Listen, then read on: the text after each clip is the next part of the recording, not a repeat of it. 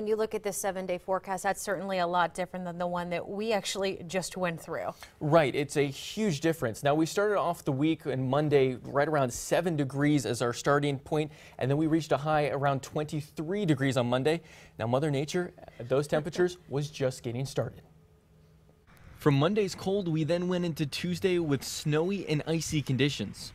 Visibility is down for everybody, and it's bad for us and for the people we pass. 98 schools were closed or delayed because of the winter weather. First News this morning went on 30 minutes early to warn you about the road conditions and freezing rain advisories.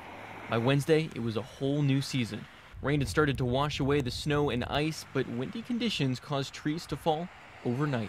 Obviously, whenever you have high winds, there is a susceptibility for some tree damage, whether it's root upheaval or just general limb stem damage. With the temperatures and wind advisories, it felt more like fall than a January day.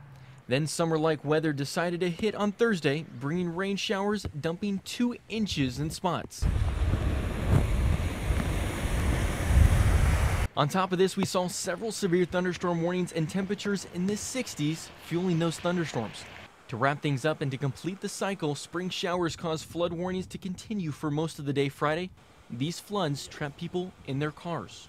When I was trying to bag up so I wouldn't get stuck, the truck just shut down. The swollen rivers also flooded playgrounds and neighbors' yards. So last week, we can say we saw all 4 seasons in just 5 days.